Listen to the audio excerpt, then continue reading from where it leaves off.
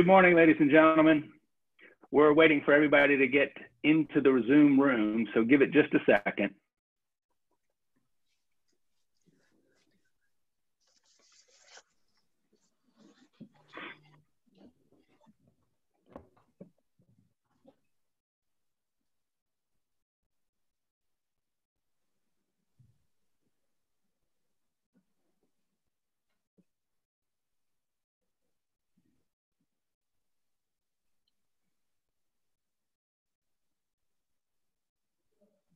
Good morning and welcome to the Leadership Asheville Summer Buzz Series. My name is Ed Manning. I'm the Executive Director for Leadership Asheville.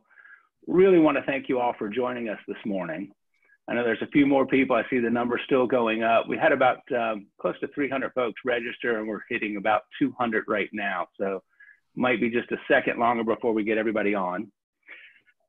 As we go forward, I first want to thank our co-presenting sponsors this morning, Dixon Hughes Goodman and the Van Winkle Law Firm. Really appreciate their help and support with Leadership Asheville. And it's my pleasure to introduce Amy Bibby, who is the Office Managing Partner at Dixon Hughes Goodman's Asheville office. Amy, you want to say a few words of welcome? Yes, absolutely. Thank you so much, Ed. And thanks everyone for being here this morning. I'm seeing the attendee number rise, and that's really exciting. Scanning the list here, and so great to see so many familiar names. I know we're all learning so much in this new environment. So thanks everyone for transitioning so easily over to a virtual meeting this morning. I have the pleasure of just saying good morning. And again, I'm a partner with Dixon Hughes Goodman. If you're not familiar with DHG, we're a tax, audit, and consulting firm. And we are so proud to have our roots here in Western North Carolina in the Asheville area. And just want to, again, extend a warm welcome to everyone, wherever you are, whether that's in your home office, sitting on your couch, the guest bedrooms, etc. It's just so good to have everyone here. And I'd like to just extend a thank you to UNCA and to our speakers this morning. It's going to be an exciting program. So with that, I will turn things back over to Ed. Thank you, Amy. I really appreciate it. And thanks again to Dixon Hughes Goodman and the Van Winkle Law Firm, who are both co-sponsors for the Summer Buzz Breakfast. It's really appreciate you guys and the support you give us. I also want to thank our sustaining sponsors, TD Bank, Waste Pro, and the Van Winkle Law Firm for their continued support of Leadership Asheville and the programs that we run. As well, I'd like to thank our community partners, Blue Ridge Public Radio, the Crown Plaza Resort. I'm sorry we couldn't be there and meet in person, but we'll hopefully do that soon. 103.3 Asheville FM Radio, Gray Line Trolley Tours, and the YMCA Blue Ridge Assembly all do in-kind donations and are really supportive of our work, and I really appreciate it. I want to thank our Buzz planning team. The summer team was Jesse Fry, Michelle Keenan, Lise Lewis, and Austin Pullison, all Leadership Asheville 37 graduates. And again, they've done a great job twisting and turning and adapting as we went through changes from what we thought we were doing 4 months ago to what we're now doing today. And they've done a fabulous job with that, so thank you. And of course, thanks to Jan Lowe, who's in the background here helping with keeping things running at Leadership Asheville. So really pleased to introduce and very excited about today's program. We have a very distinguished panel with us this morning. The team looked at how Asheville rises. Obviously, we're facing some pretty tough challenges, and we have faced those in the past. So it's my pleasure to sort of welcome today's panelists, starting with Dr. Kevin Frazier. He's the Executive Director at Western Carolina University for their Asheville programs. He also is a native of Asheville, founder of Asheville by Foot Walking Tours, one of the co-owners of Well Played Board Game Cafe. So very involved with Asheville and its history, a former history professor himself. He's, as you can see, done lots of talks and has written a book around the legends of local Asheville. And he's a graduate of Leadership Asheville Class 34. I'm really excited to have Kevin give you some of the history for those of you who haven't been here more than 20 years. I'd like to also welcome Mr. Pat Whalen. He's attorney and businessman, been active in downtown revitalization and historic renovations for decades. He's the president of Public Interest Projects. It's a for-profit downtown investment and development firm that was funded and inspired by the late Julian Price. He has invested lots of money in our downtown, and really, for those of you who are new to Asheville and don't know the history, Asheville was boarded up, and Kevin will tell you about this. Most of Asheville is boarded up in downtown, and Pat has done a fabulous job in really revitalizing and creating the downtown vibe, including the orange peel, which is one of his. It's been nationally recognized, as you well know. They're also looking at a new venture with Asheville Pizza and Brew for another live event in downtown. We're looking forward to that. And then it's also joining us today, Mr. Jack Cecil. He serves as president and CEO of Biltmore Farms. Mr. Cecil has been doing so much work in this area, and his family has been doing so much work in Western North Carolina. It's hard to get all of his bio on the screen. But there's a few things here.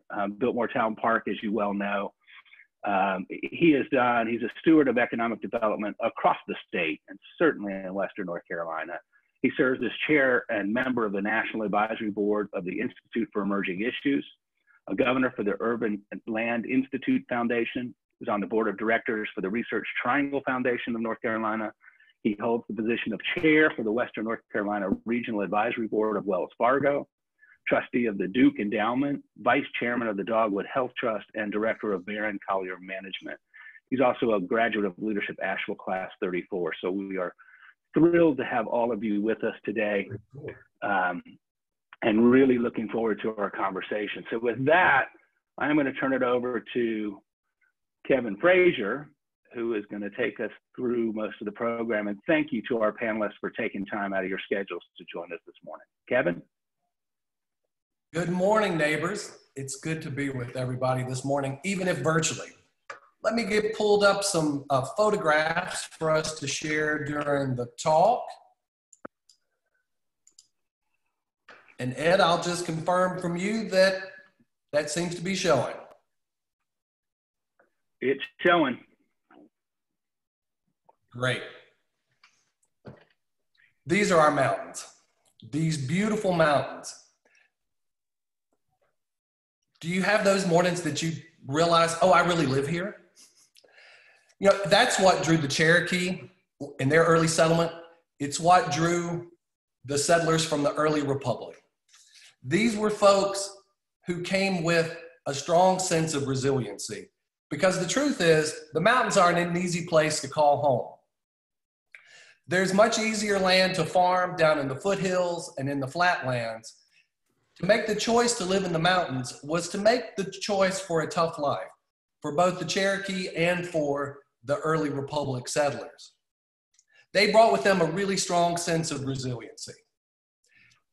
And despite all of the challenges, by the late 1790s, they had planned their first town, what was originally called Morristown and then later renamed Asheville and officially chartered in 1797. Now, Asheville is very much a small little hamlet deep in the Blue Ridge. It was remote, it was hard to get to. The city's principal economic driver for many years was livestock droving, thus our beloved pigs downtown, of homage to the old Buncombe Turnpike. Folks who were raising animals north of us, taking them to markets south of us. Asheville was a stopover point along the way. Asheville is really a small hamlet, even by the middle of the 19th century, but the remoteness that kept Asheville small would prove fortuitous by the coming of the American Civil War. Sherman was never going to march through Asheville. It wasn't strategic, it was hard to get to, and as such, Asheville is physically unharmed by the war. There is a battle fought just north of downtown where the university campus is today, but it is not a turning point by any stretch in the war.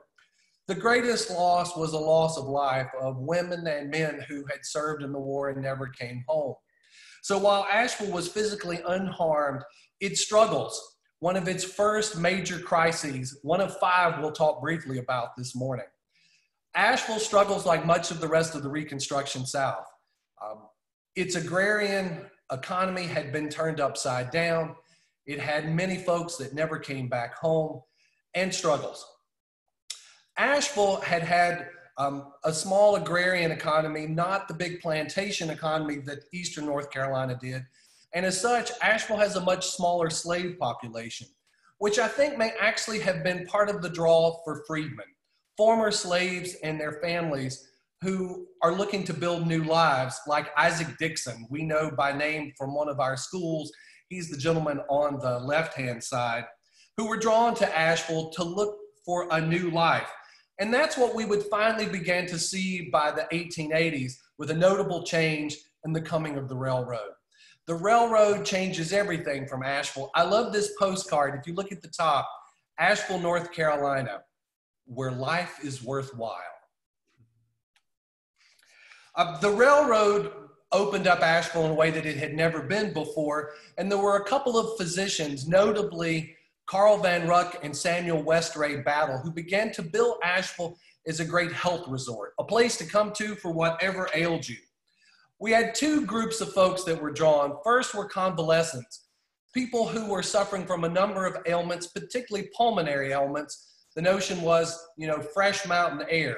We became especially popular among sufferers of tuberculosis, to the point that before the end of the century, we had the reputation as America's tuberculosis capital. Probably not what you want to put on the Chamber of Commerce brochure. The other group were tourists, folks who were drawn to Asheville because of the great climate. Now, we had seen some tourists before the war, mainly out of coastal South Carolina, but as I said, Asheville's hard to get to. The railroad makes it easier to get to, and we began to see a growth throughout the industrial corridor, Philadelphia and New York, Boston, folks coming to Asheville. The middle class is still pretty small, even though burgeoning. The folks who are coming to Asheville are people of means, folks who have wealth who could come for 4-week, 8-week stays, folks like George Washington Vanderbilt. George fell in love with Asheville so much that he told his mom, well, I think I'm going to build a little summer cottage that we can retreat to from the hustle and bustle of New York, and thus Biltmore is formed.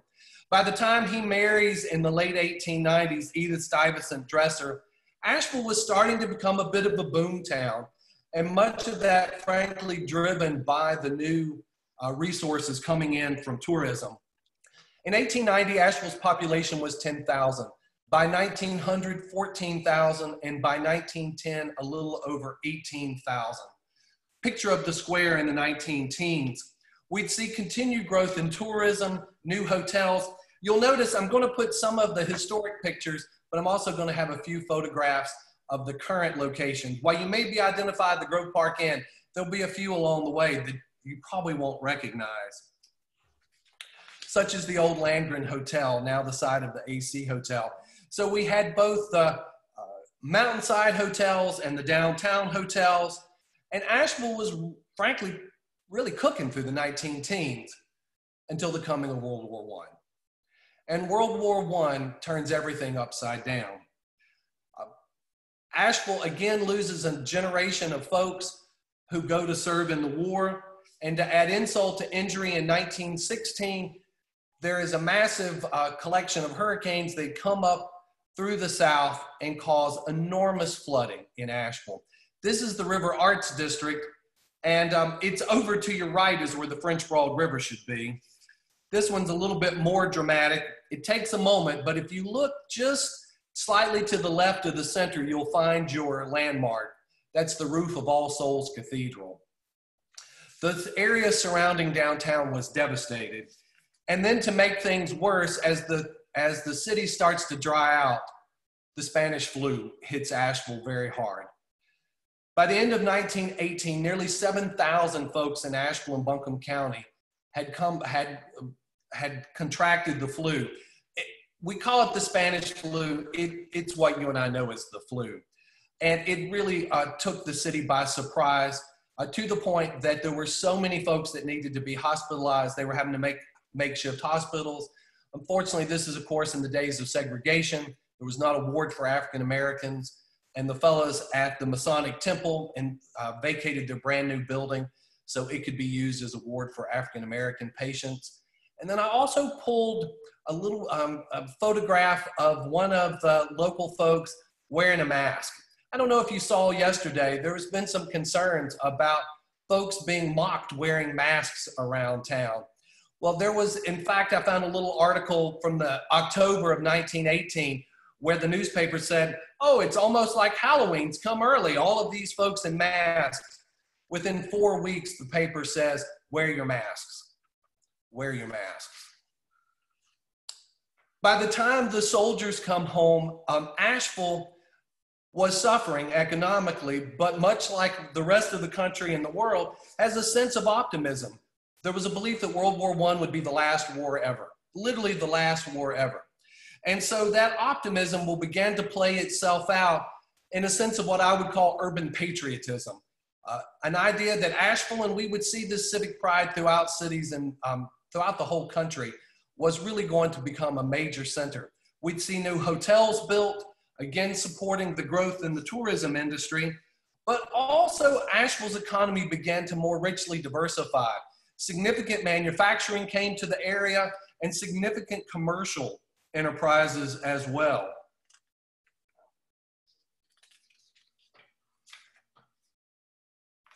By the end of the decade, Asheville was very much a boom town. In fact, it's one of the fastest growing communities in the entire country. In 1920, the population was 28,000. In a decade, it had nearly doubled to well over 50,000 folks. Asheville begins to show its great civic pride in its own municipal building campaign called the Program for Progress that built such great things as City Hall and the Asheville High School. Asheville is very much a city on the rise, and it is truly believed that it would become one of the major municipalities of the Southeast, if not the East Coast. It had the money and the people coming in to believe that would be true. But as these were signs of Asheville's great prowess, they came to be signs of its excess. It had funded the boom of the 1920s through an enormous amount of municipal bonds based on a stock market that was trading on margin. And by the time the stock market crashes in 1929, Asheville and Buncombe County had a combined municipal debt of $54 million. In today's money, $780 million, the largest per capita debt in the country at the time. Asheville's bank, Central Bank, collapses as well, and Asheville finds itself flat broke, but makes the decision that it will repay all of its debts. It decides not to go declare bankruptcy. Folks said, we're good Appalachian stock, we pay our bills. Absolutely true. Also, many of the men in power own those bonds, and if they didn't get their money, maybe their grandchildren would. It, of course, is World War II that pulls the United States out of the Great Depression. And after the war, Asheville, like the rest of the South, finds itself needing to come to terms with a long legacy of segregation. And there's a group of brave students at Stevens Lee High School, then the all-black high school, that formed the Asheville Student Committee on Racial Equality, shown here 50 years later in reunion, that would stage the first sit-ins in the 1960s at our own F.W. Woolworth, inspired by the sit-ins by those 4 brave students at North Carolina A&T in Greensboro. Asheville, after the war, finds itself with a new set of tourism assets, the Blue Ridge Parkway and the Great Smoky Mountains Park, which had been developed during the Great Depression, but hadn't received much use. It's also after the war that the legacy of the Vanderbilt family, now the Cecil family, moves to the 3rd generation, to the grandsons of George Vanderbilt. An important decision was made to separate the operations into 2 main companies, then what was called Biltmore Dairy Farms, headed up by the older brother George, shown here, now run by his son Jack. And then the house moved into what was called the Biltmore Company, still is, headed up by William Cecil, the younger brother, now headed up by his son, Bill Jr. Asheville would find itself in the 50s and 60s still a strong community. We're the only city in Western North Carolina, and the other 17 counties, like today, still have a pretty significant commercial economic reliance on us. But it's not on sure footing because of that enormous debt that it had. Nonetheless, Asheville's continuing its investments like the Crosstown Freeway. So it takes a moment, you can really appreciate this photograph as you see not the interstate, but the freeway, what later becomes the interstate being put in the city. And then Asheville briefly flirted with a planning movement called urban renewal. The idea was to bring the much sexier suburban landscapes to downtown.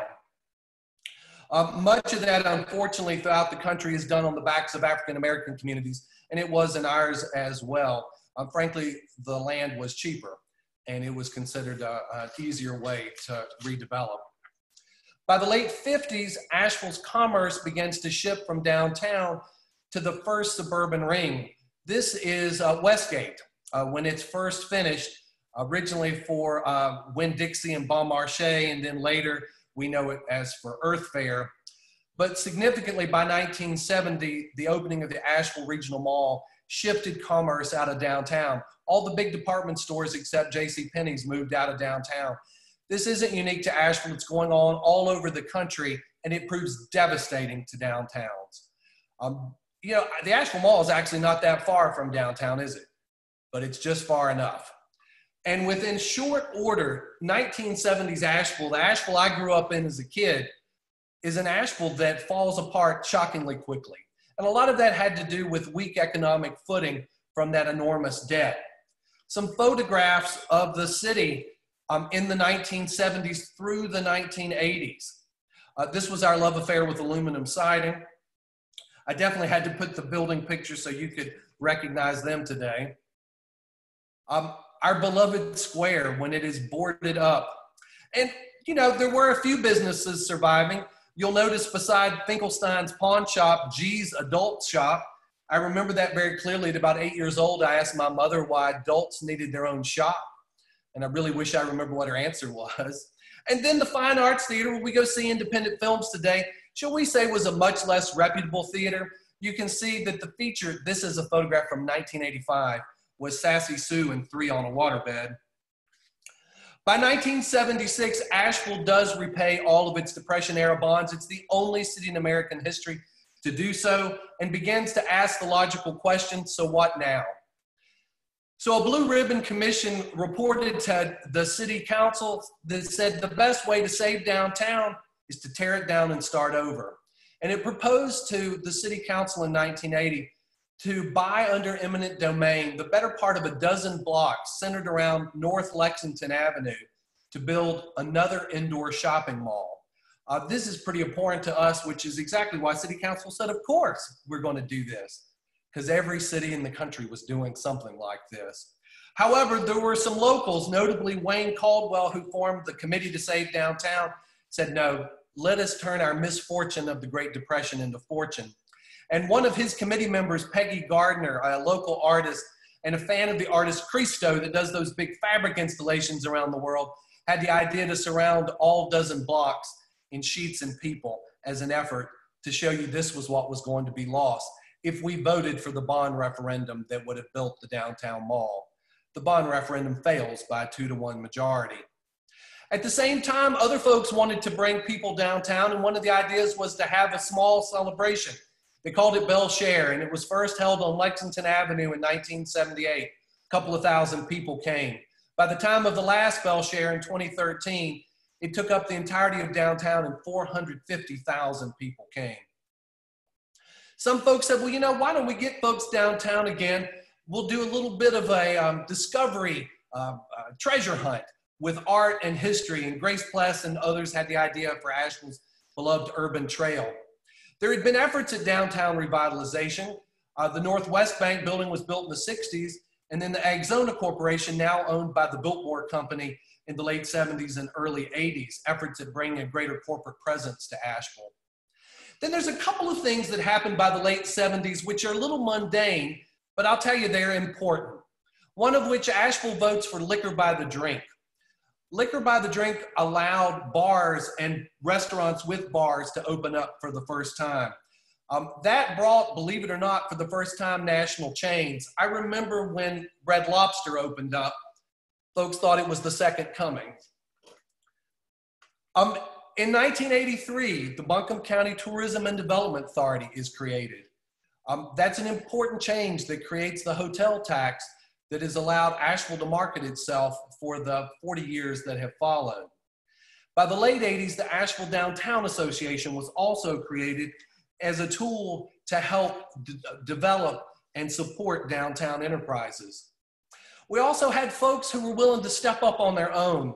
The retired editor and vice president of Southern Living magazine, Roger McGuire, would put together some great folks like Karen Tessier and others who would do projects like Asheville Buncombe Discovery, where you brought fifth graders downtown. Those are the fifth graders that come downtown as adults today. I'm doing a number of projects from housing on at 60 Haywood Street, one of our first revitalized housing projects since the Great Depression. Roger would be instrumental in saving the Grove Arcade, as well as the creation of the Pack Place Arts and Science Center, what we now know as the new revised Asheville Art Museum. The city would finally focus on downtown development itself with its first downtown specialist, Leslie Anderson, and her dear friend, not sister, Becky Anderson, would be a key figure in also helping to create Pack Place, as well as being the founding director of Handmade in America to save and promote craft. You may ask, why is the Royal Bank of Scotland on this slide? Because at the time the city was trying to do Pack Place, no American bank would give us any money. The Bank of Scotland is who financed the project. Lou Bissett would be our first elected mayor. Had we not had a mayor? Absolutely we had, but they were chosen by city council from within.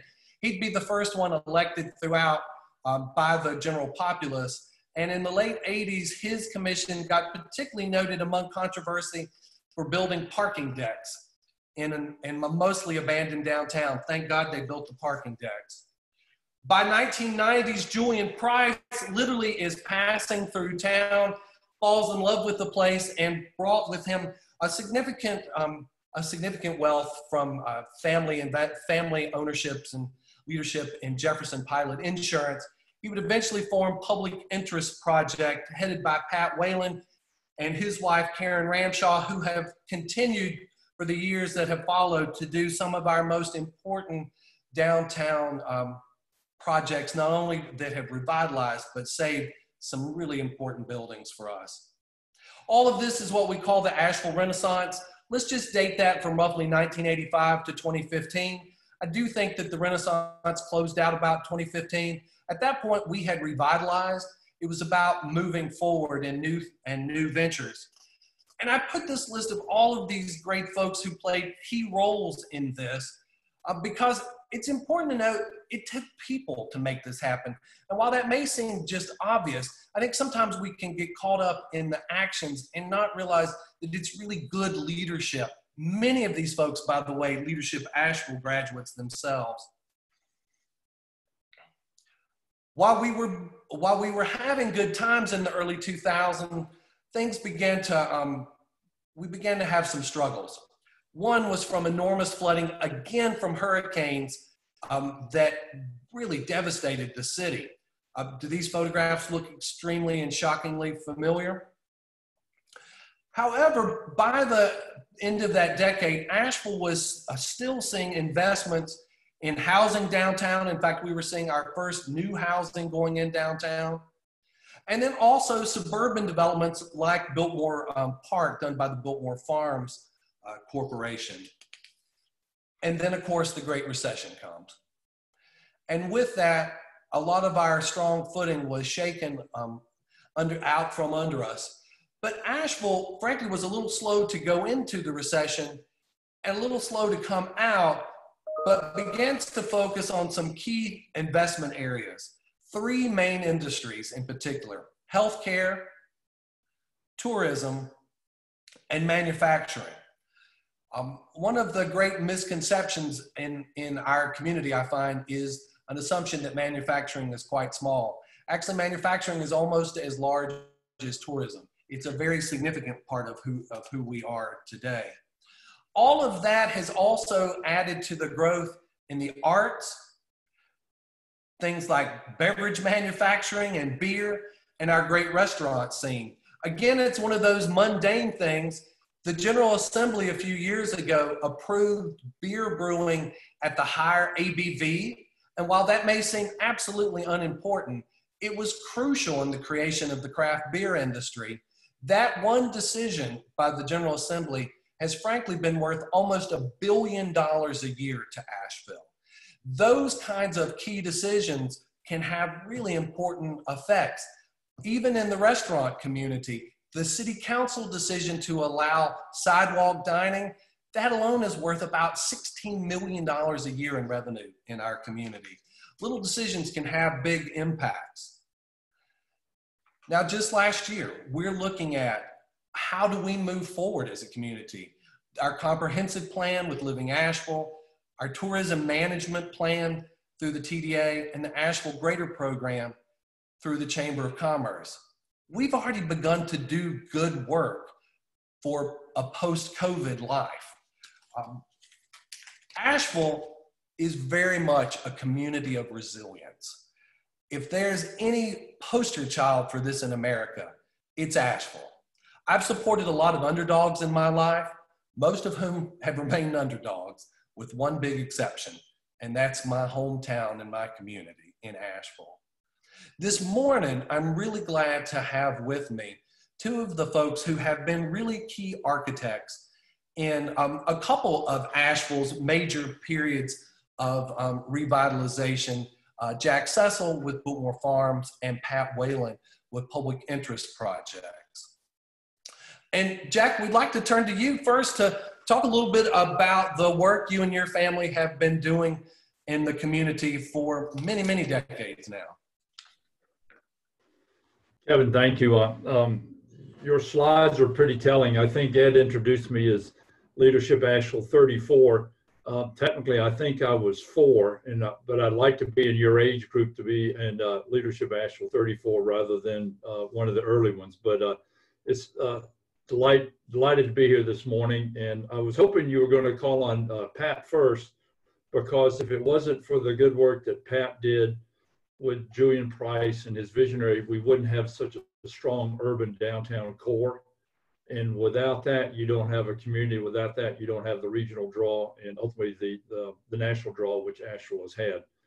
We've been the good fortune of being in the community for 4 generations, watching it ebb and flow, the good times, the bad times. I was sort of chuckling to myself, and I hate to say it, but the picture you had of the flood, the first one is the 1916 flood, and you could, as you know, you can go down to the river and you can see the line on the side of the brick building as high as the water was. And then for Biltmore Village, more sort of specifically, when you enter the Biltmore House and Biltmore Estate, you see the lovely brick and stucco walls. They're not there anymore, because this 1916 flood took that down the river, along with the nursery and many other assets in Biltmore Village. And then you look at the more recent picture you took. It's just to remind all of us that we have to work through and enjoy the good times, but also keep a little seed corn for the bad times, because it is all cyclical, and we're right in the middle of one right now. So a little bit of sort of from where I'm coming on this conversation, Kevin. My great-grandmother, let me back up. My great-grandfather, George Vanderbilt, and his wife, Edith, not only did he build the house as a bachelor, but he was also very committed to the community. And she was a great steward of reaching out and helping people all through Western North Carolina. As many people are attracted to the house, there's a whole other side of his interest in coming to Asheville, and that was his civic responsibility. All Souls Church in Biltmore Village, now the Cathedral of All Souls Church, he funded it, but more importantly to me is what went with that and was part of the outreach of the church was the Clarence Barker Hospital. named in honor of one of his uncles. And he had a couple of aunts that helped fund that initially, which eventually became Biltmore Hospital, the Art Deco concrete building beside it, because the original part of the original building burnt down at one point. So the disaster there, rebuilt themselves. And eventually in 1947, the Biltmore Hospital and Mission Hospital, the Negro Hospital, which was on Biltmore Avenue, and the Norman Hospital all came together, which then formed Memorial Mission Hospital.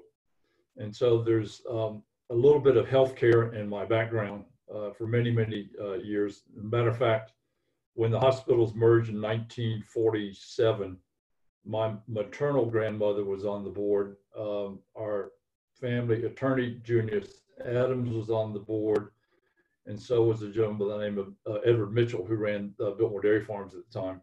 So it was obviously very important to our combined family to provide good, quality, accessible, affordable health care for the citizens of Western North Carolina. The other piece that he strongly believed in was education. And you touched on Becky Anderson and Handmade in America. I was fortunate enough to be the founding chairman of that organization. And for 15, 20 years, we tried to rekindle and rebuild the craft business around Western North Carolina, not just in downtown Asheville, but around all the, what you and I would call 16, 18 counties of Western North Carolina. But that all started also with the founding of Biltmore Industries in Biltmore Village. And the idea there was you had two spinster women came out of Scotland, I believe, and they wanted to create jobs for the at that time, the poor boys of the mountains. Eventually saw the wisdom and had opened it up to women as well. But that's where they started teaching craft. It was woodworking, it was metalworking, it was clay, etc. And that played off what was also going on at Penland and John C. Campbell Folk School. So there was an educational component of which he was intrigued with as well. And then his environmental stewardship, as most of you know, he founded the first forestry school in America, Biltmore Forestry School out in the Cradle of Forestry, which is now Pisgah National Forest. And his love was not to accumulate land for the sake of owning it, but it was really to prove to America that you could have sustainable forestry practices, improve the ecology of the land, and by having a better flora and fauna, and also make it sustainable, meaning it was profitable. So when he ended up with 125,000 acres, it wasn't a land grab, but it was a way to reestablish these forests. Your opening picture, I think, was over towards Mount Pisgah, and the property went from here to over Mount Pisgah and down into basically what's the town of Brevard now.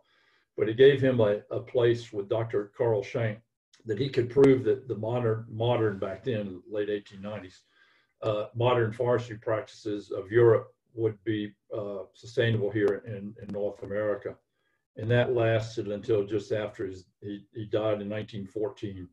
And then about 86,000 acres of that property went into what is now Pisgah National Forest. And he's very much interested in economic development. And also, I talked about creating the jobs with the Biltmore Industries, but he also was interested in the African-American community in town.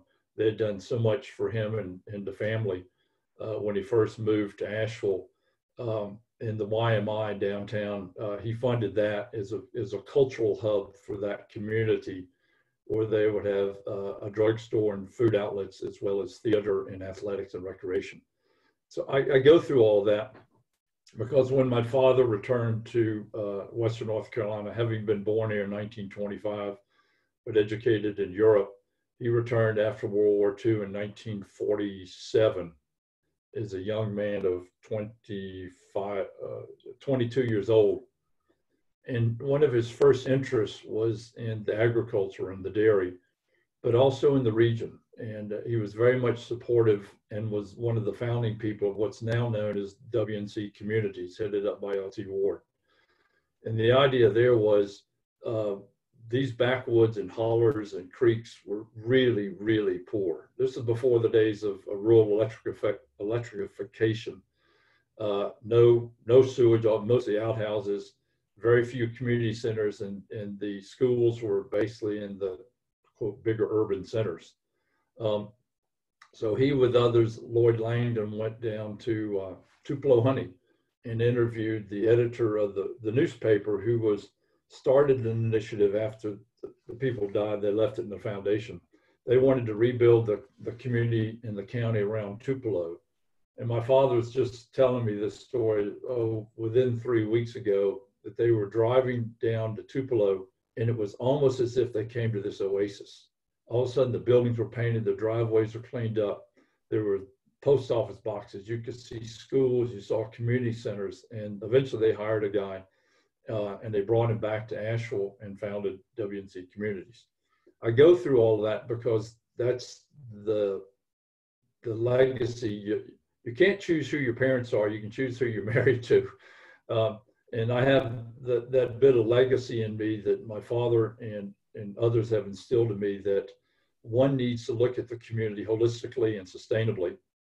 And to me, that means you need to pay attention to healthcare, to education, to economic development, to the arts and culture, and also be a good steward of the environment. So throughout my 36 years of proudly working with my father, everything that we have done and all the investments we have made has been tied to trying to improve the economy of Western North Carolina. And our asset is land. And how do we put it to productive use in order to improve the incomes of the citizens of Western North Carolina? And you will see in most of my business career, or throughout my entire business career, I've spent my time either in the company or in civic responsibilities or through the philanthropy of the family, and Sarah and myself, has all been directed to healthcare, education, economic development, arts and craft and culture, or the environment, because we feel that's the founding, the building blocks, if you will, of an economy that can be resilient, in your words, but also can manage the ebbs and flows of 2 world wars and downtown, the repayment of the bonds. I'm glad you mentioned we're the only town that's ever repaid all of our bonds, but also going back to the Great Recession, and then now the COVID-19 pandemic. And so we very much in our corporation and our family have tried to stay true to those, what we call the 5 tenets of community development. And I can stop here, give Pat a chance, or I can go on, whatever you prefer. Jack, you've given us a really good transition point to turn to Pat and talk about the work that the Public Interest Project has done over the past 30 years downtown. Pat, over to you. Great, thank you.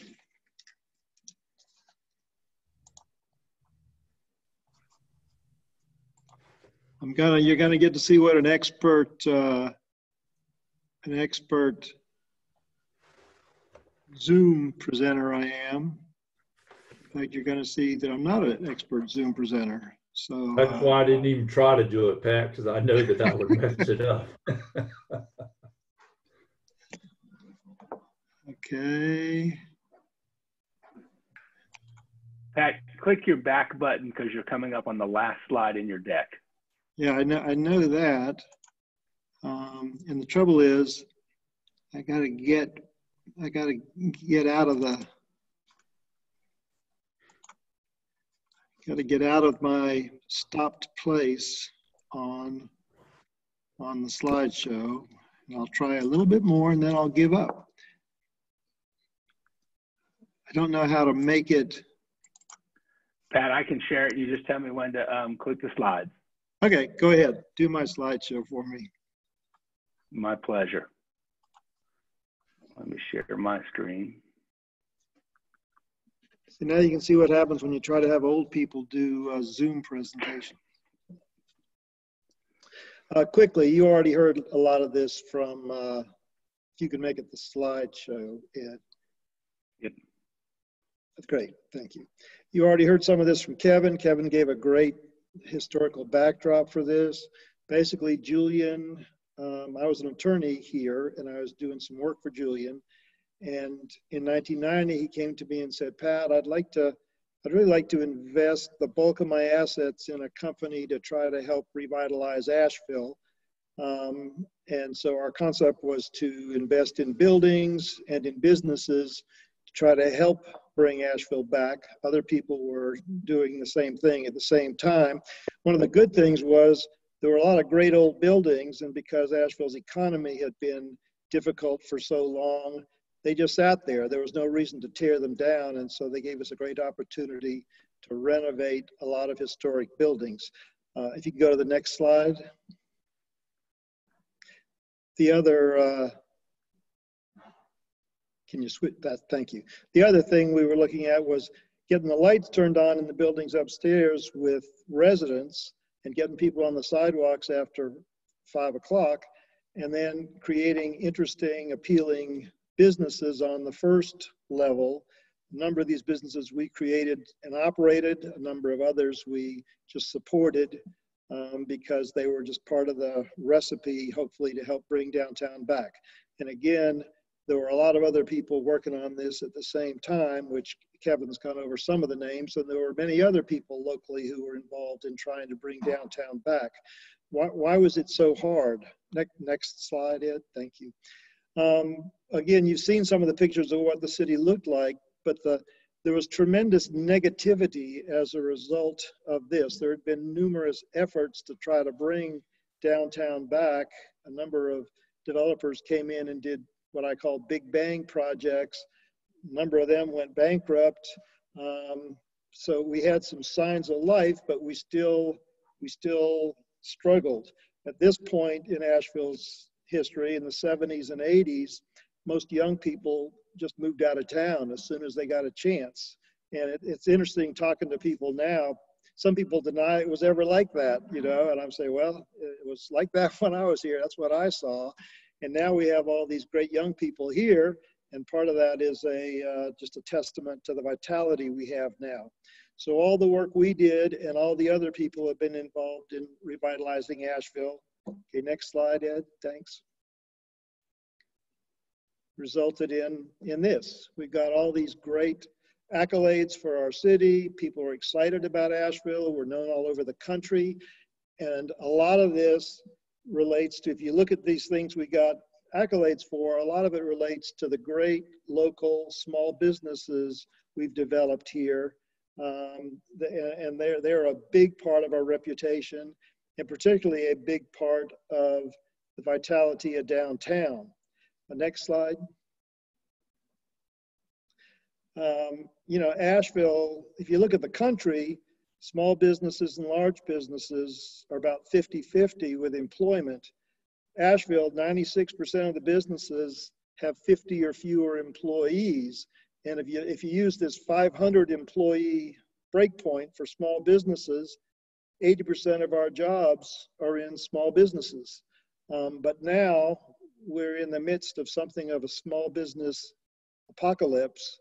And to prove that resilience that we've had in the past, we're gonna have to help our small businesses get through it. Next slide, please. You know, the challenge is we have some local money that's being put into small businesses.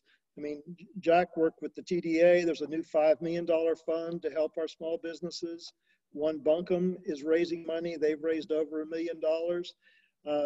But the need, as I calculated on the back of an envelope, is like $100 to $150 million based on the losses of all the hundreds of small businesses we've had being closed for 2 months effectively, and then now being open perhaps for the next 3 or 4 months with limited capacity, and perhaps it's going to go longer than that because none of us can see in our crystal ball what's going to happen here. So, you know, nationally, small business and big business, 50-50 in employment, but the money from the federal stimulus has gone 3/4 to the big businesses and 1/4 to small businesses, which is just an indication of the political power. I mean, the federal government knows we need support for small businesses, so they named one of their big business loan programs, the Main Street Loan Program, it's for businesses with up to 15,000 employees and 5 billion in annual sales. I don't think there's any business in our downtown that has 100th of those kind of numbers. So there's not a lot of money relatively available to small businesses. We have some challenges with the 2 small business programs there are. The Economic Injury Disaster Loan Program was the thing that they were first promoting a lot. They had $7 billion in it. They promoted it well enough so that small businesses applied for $383 billion when only $7 billion was available. So everybody's been very disappointed in that. I share that disappointment with our experience with that thing. We applied 6 weeks ago and haven't heard anything from them. The other major program is the Paycheck Protection Program, PPP, which has been given a lot more money. It started out giving people 10 years to pay, but it's been reduced now to 2 years to pay. It's a preserve paycheck plan, though. It's not a small business plan because they've determined that they want 75% of the money being spent on payroll and only 25 on your other expenses. And the problem is they give you only 8 weeks to spend it. And some of that 8 weeks is being used up with all these businesses in downtown being closed. So it's pretty hard to spend payroll money when your doors are locked and nobody can come in. There's been a lot of comment by economists at our great universities saying that it's great that the federal programs are helping the less effective businesses, but typically those are the ones that are operating. It's not really helping the hardest hit ones, which are closed and have a difficult time using these programs. And that is what we have dominating our downtown. You know, big businesses can raise money in other markets, which is a great thing. North Carolina is in the bottom 6 of the 50 states who have given PPP loans.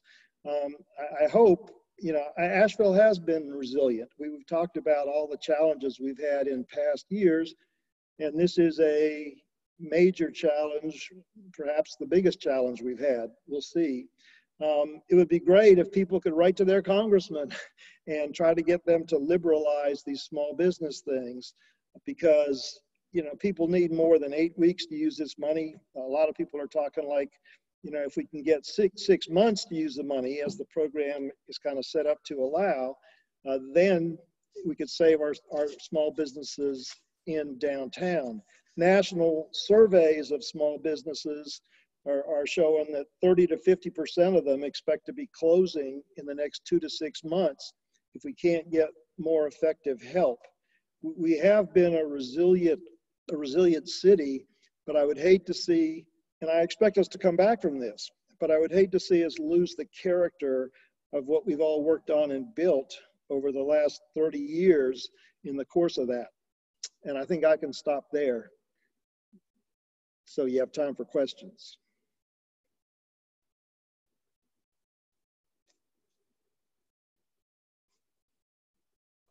Kevin, you're on mute. Amateur hour. Jack, when you and I first met, you were a dairy farmer. Well, still am. And then when we reconnected years later, you were in the process of building a multi-$100-million community, and the Great Recession hits. You've had to do some pivots in your career. We're going to have to do some pivots in Asheville. Yeah. Tell us a little bit about pivoting and how you do that with things that you've done for years. Sort of 30 seconds, and I'll talk more about the future. When I returned home in 1985, I trained myself to work with my father in the dairy business. 9 months later, we sold it. And I looked at him and I said, well, that's a great confidence builder. Thank you very much. And so we pivoted at that time and realized that real estate was the asset we had, and went through the mechanisms I explained earlier. And then in 2008, 2009, the Great Recession, we started Biltmore Park Town Square. And about 2010, our partner came to me and said, I can't have any more debt. So we took it all on ourselves. And I went to my father, who was 82 at the time. I said, what do you want to do? He said, just keep going. Because if you don't build it now, you never will. So we did. And so now we find ourselves in the middle of this pandemic. And you know me well enough, I'm always the eternal optimist.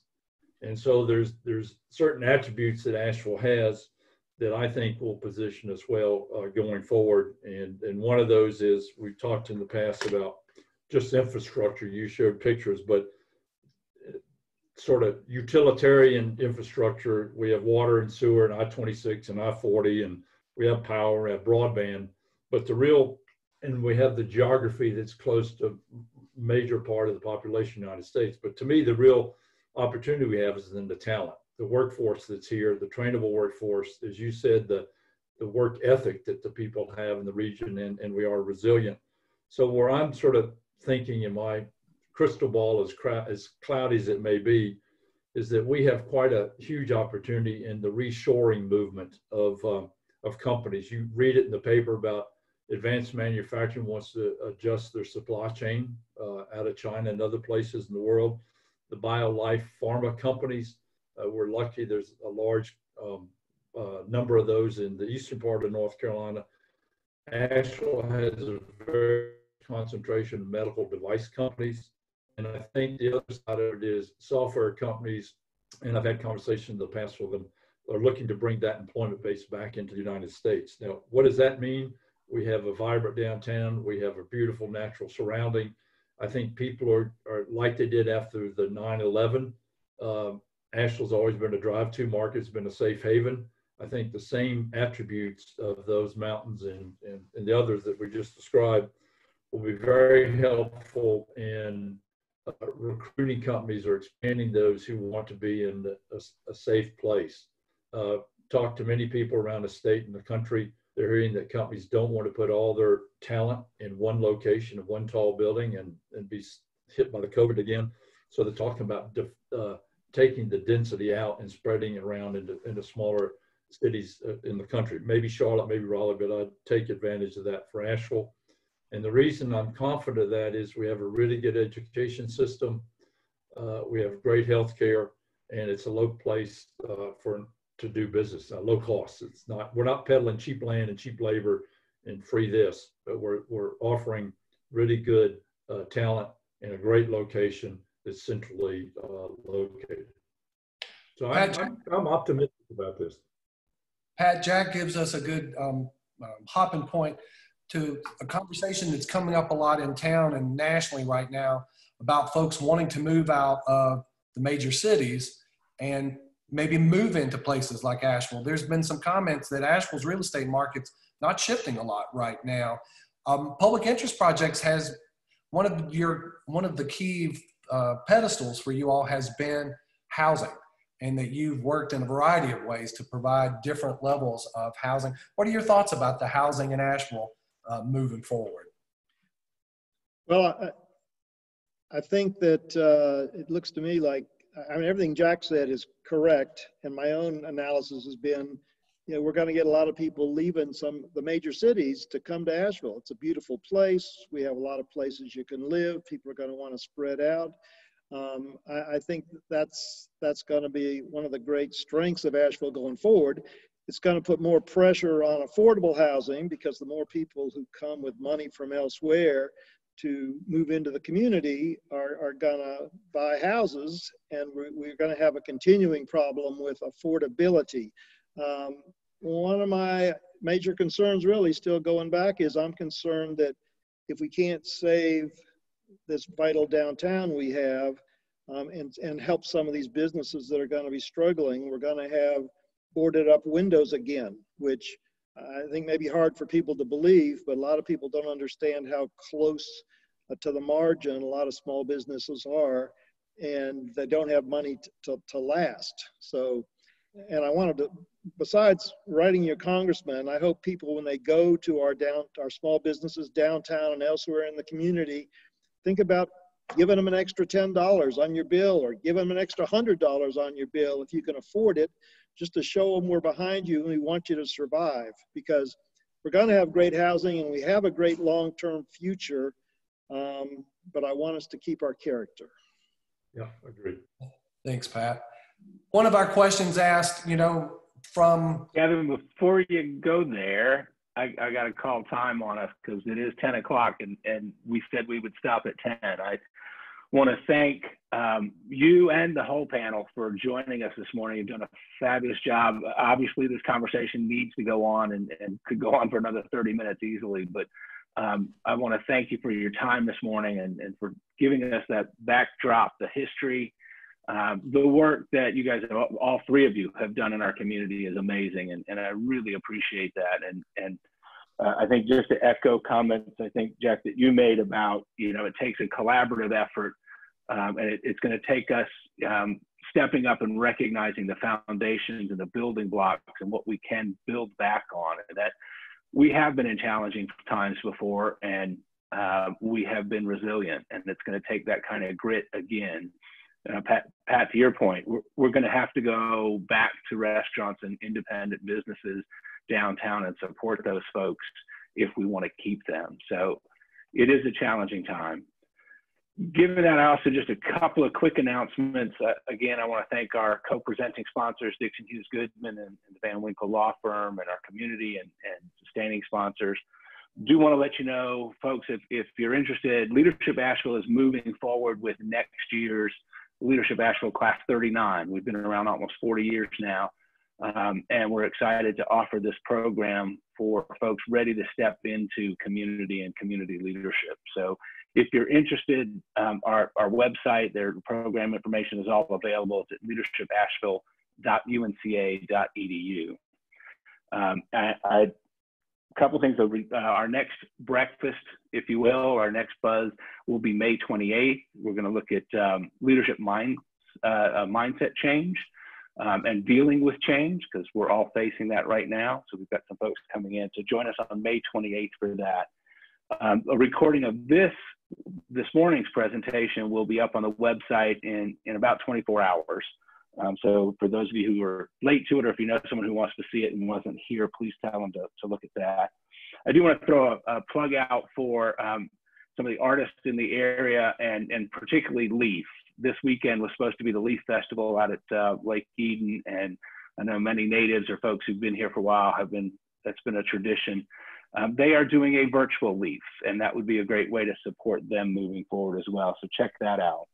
And then lastly, it is a challenging time, and it's a challenging time for Leadership Asheville as well, because the Buzz Breakfast is typically one of our major fundraisers, and as a nonprofit, we could really use your support. So if you've enjoyed today's event and you want to see more of those, please consider donating if you can do that. It makes these community programs available.